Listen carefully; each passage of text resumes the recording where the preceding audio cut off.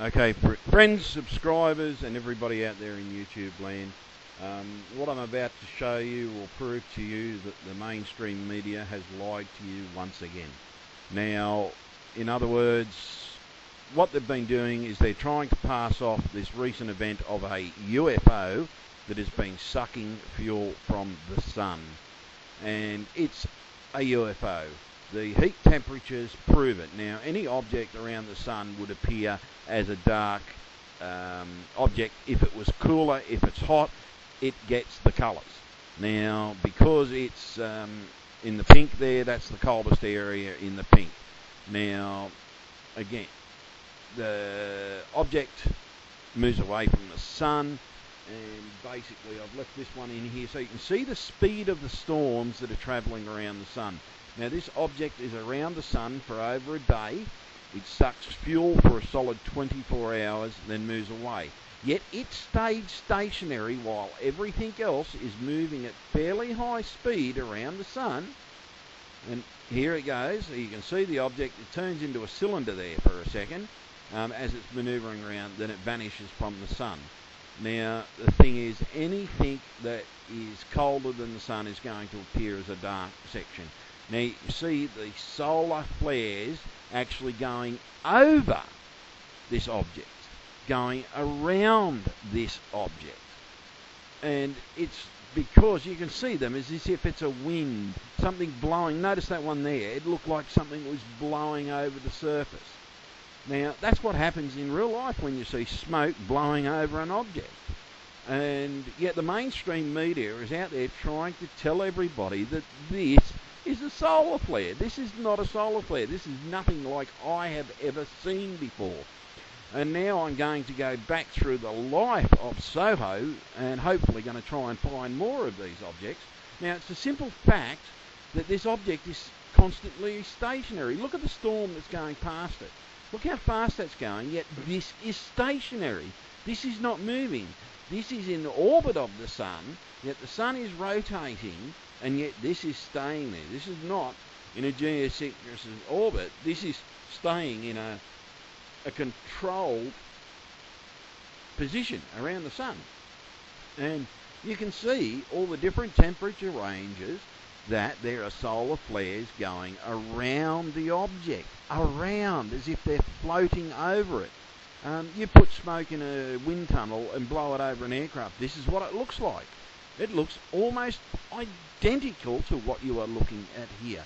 And I'm sorry that I've sped these up, folks, but if I didn't speed them up, you wouldn't get as many colour ranges in.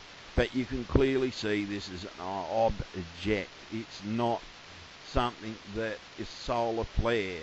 It has an effect on the sun when it uses whatever gravitational engines, because the only thing I can think of that would stop it from falling into the sun is a gravitational engine that has the power to fight the forces of the sun's gravity. Now, in this one, you can't see the shape of it till now, but notice that it's actually concentrating that fuel into one certain area of that object, one certain area, as if it's saying, okay, we're sucking it up. They're there for that is a whole period of a day. From the time that you see the three vortexes, which the three vortexes start at the actual ship and then form into one, and that's where they basically think. That's one solid day. I've got a section of video in a second where you can actually see that it is over a period of a day. Now, look how those three vortexes go into that one section of a thing. Now, I actually think something similar to this could be the reason we get tornadoes. They might say it's hot, cold air, but I tell you now, I think the government knows a little bit more than we do. Now, this one I've put up there and moved back a bit so that you can actually see the vortex as it pulls away, affects it like a drinking straw, and the surface of the sun has been affected. Now, what other solar storm does that? None. You don't ever see a solar storm that has that kind of effect on the thing. Now, here, as you can see, there are the dates, and it proves that this is over a period of the day. You'll see that the actual vortex picks up really strong around the 10th. It starts a day earlier, but the vortex, the concentration of fuel grabbing happens for a solid 24 hours and then it just vanishes from the sun. And the red temperature is basically, again, you can see the object. You can actually see it's a bit more of a cylinder there, or I don't know, it could just be a flare going over it. I truly think it is a cylinder. And you can see the speed of the storms going around the sun, yet this object is dead stationary. That is the P positive proof that this is a object and not a solar storm. If it was a solar storm, it would have moved as fast around the sun as you can see those storms moving there. Now, by the time it actually leaves, it should be almost dead centre of the screen. Yet that storm is going there. Now, if you really want to go into depth and everything, and if anybody questions me about it, I can go and get the same period of time where it shows the actual true solar thing. You don't see any solar flare activity. You don't even see that object. But what it does show you is where the main magnetic storms are and solar storms, because they leave little black or white dots on the sun in those filter ranges. And you can clearly see it. It has an effect on the sun. It is pulling away from the sun. That is no solar storm, folks. That is a UFO. That is the biggest UFO I have seen in my life. Most of this footage is from the Sedo camera. Actually, all of the footage, is from the Sedo camera. I've just used different techniques to capture it. Now, the thing is that you can look at the way this vortex is forming. I've slowed this section right down for you so that you can see the vortex. Notice how the vortex is starting from the object, not from the sun. It's starting from the object. And then all of a sudden it concentrates that vortex into a tornado. Yet look at the object. It's still cooler than the sun. You can clearly see that is an object, folks. That is something that has gone into the sun and that is sucking up fuel. And I believe that a lot of the tornadoes we get, or water spouts that we get here on Earth, could even be the same type of operation. But instead, when we see water spouts, they're getting water and not hydrogen fuel. Because when you think about it, salt water can quite easily be turned into hydrogen fuel. But this, I'd say, is their main way of getting fuel. And their craft is designed to go into the sun. Now, again, look at the vortexes. You can clearly see the vortexes there. You notice how those waves, the solar flares, are going around it. Right? They're not going through it. They're going around it.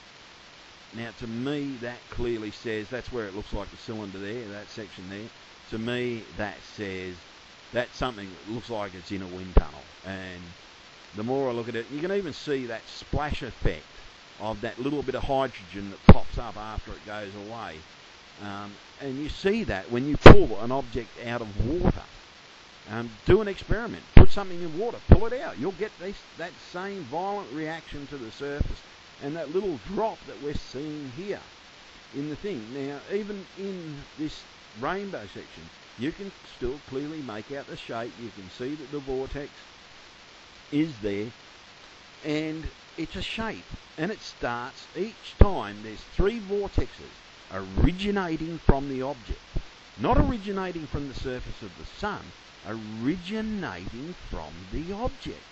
Now, see that little plume of hydrogen that pops up? Because you've got to remember, the sun is burning liquid hydrogen. Well, this is what we're told. It could be something else. We don't know. No one's ever been to the sun to actually ever really find out what it's really made of. But I do believe, it is made of something that's flammable, because it does burn. Flammable things can be used for energy, and it would be a quite logical place to go and get fuel.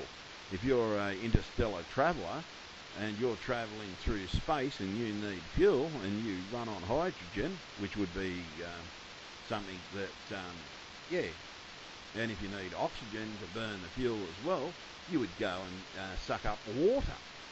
Which turns into both hydrogen and oxygen. Now, look at the vortexes again. But watch the violent reaction. Once this thing pulls away, watch the violent reaction. Now, that is something pulling away. That is not a solar storm. Now, this is where the dates prove that it is over a 24-hour period where you see it. Now, make up the decision for yourselves, guys. Spread this video around and show your friends. Tell them to watch this video, because this video will prove that this object is planet size. It's extremely large. It's large, definitely larger than Jupiter and Saturn. And it's, yeah, big.